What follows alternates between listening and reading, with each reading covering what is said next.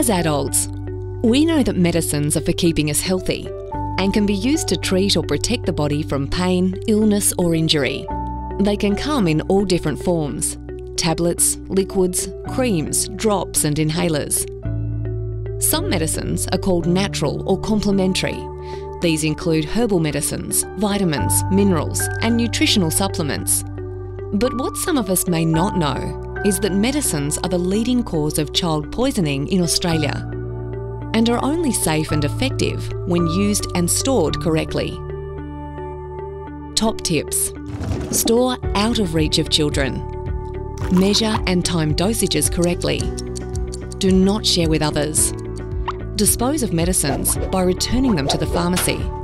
Always use with the advice of a health professional, and be aware that all medicines, including complementary medicines, can have side effects and cause allergic reactions. Even if your child likes the taste of the medicine and is happy to take it, all medicine should be given with adult supervision.